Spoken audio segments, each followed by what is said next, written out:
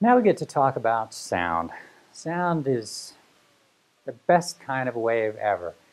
The ability to hear is such an amazing gift that we have, and understanding how our ears work and how sound works is one of the most fascinating things, I believe, in the whole subject of physics. So, sound waves are longitudinal. Okay? So get that in our heads first. And they propagate via collisions between air molecules. Or in general, we'll talk about the sound waves propagation through liquids and solids as well as in gases.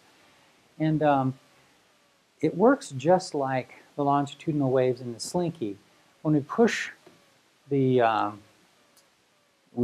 slinky forward and create a compressed region here, that the springs don't like to be as close together as they're being forced to be, and so they try and push apart.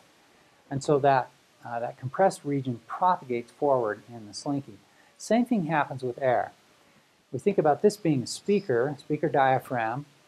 It pushes forward, compresses the air molecules. They bump against each other. They're all traveling at very high rates of speed, about a kilometer per second, as they're bouncing around in the air. So they make a lot more collisions when they're pushed and compressed together. And that compressed region wants to move to the right. And when that compressed region is called a condensation. That's just the word that's used to describe it.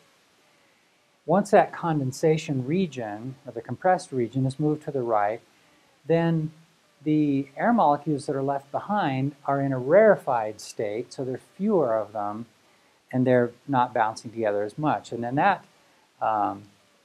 leads to the next step of having that speaker move forward again and create another condensation. So they're longitudinal waves.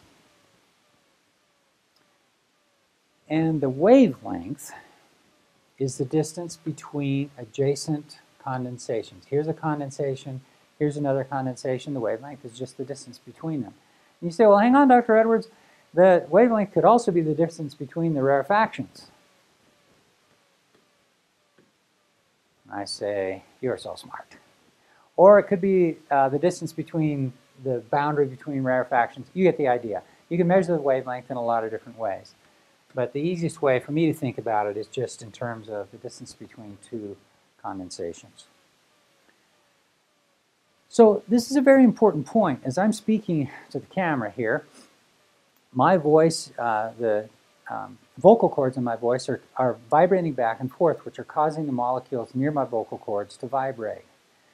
Do those molecules exit through my mouth and travel all the way to the camera? The answer is no. What happens is that this, and here's a case of a speaker. The speaker's moving back and forth. And it pushes forward and then it pushes backward. So each of the individual air molecules in the sound wave, they just move back and forth as well. They don't travel the entire distance between the speaker and the listener's ear. Were these molecules to travel that distance, you feel this tremendous wind from the speaker, but you don't feel that. You can feel a little bit of vibration near a subwoofer because it's moving slowly, but only when your hand is up pretty close to it, and because it's moving back and forth. So the individual air molecules do not get carried along with the wave. That's a misconception. But since you're my students, you're never going to make that mistake again. If you ever have made, I'm sure none of you have ever made any mistakes. So this is a demonstration of periodic waves, and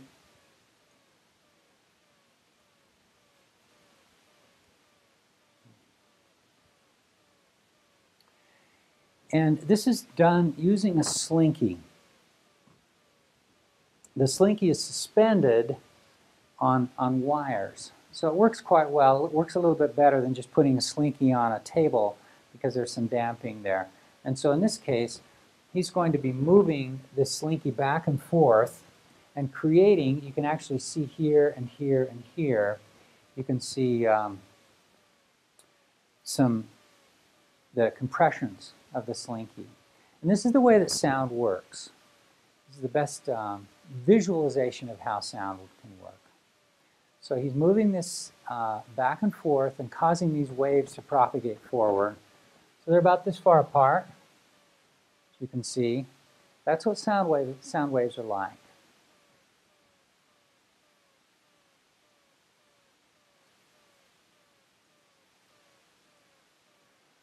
Okay. On your telephone, the rows and columns have different tones attached to them. So for each row, so all along this row here, each one of those buttons emits a tone of 697 hertz. I don't know how they chose these tones. I think they chose them just to have them all sound distinct with each other and also be within the audible range on a telephone. We'll talk more about the audible range in just a bit. Each column has a different tone. So this row has a tone of 697 hertz. This column has a tone of 1209 hertz. That's why you hear two tones at each instant when you push those buttons. It's always two different tones. Okay, oftentimes sound waves are represented with a graph like this. And as a result, people get confused about what a sound wave really is. They think that as my voice is speaking, or if you have a computer, a speaker that's sending sound this direction, that the sound motion is somehow like this. It's not. What this graph represents is the pressure as a function of a distance. So when my vocal cords come forward, that creates this condensation, this compressed region, and the pressure is high there. Then the pressure is low, then the pressure is high, then it's low, etc. So this is the condensation regions here and here, and then these are the rarefied regions, and that's how we can represent a sound wave. Even though it's not transverse, this kind of looks like a graph of a transverse wave, but it's not. It just represents the pressure. Particle of dust, what's the motion of the dust look like? Will it oscillate left and right? If there's a frequency here that you're playing to a speaker, and so there's a vibration 226 cycles per second, we're asking what that little speck of dust is going to do suspended in the air. Will it oscillate left and right with a frequency of 226 hertz? And the answer is yes. It's the sound wave is going to move along.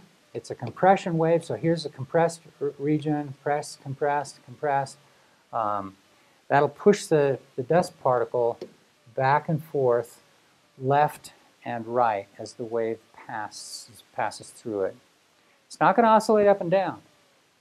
That's a transverse wave, and sound is not a transverse wave.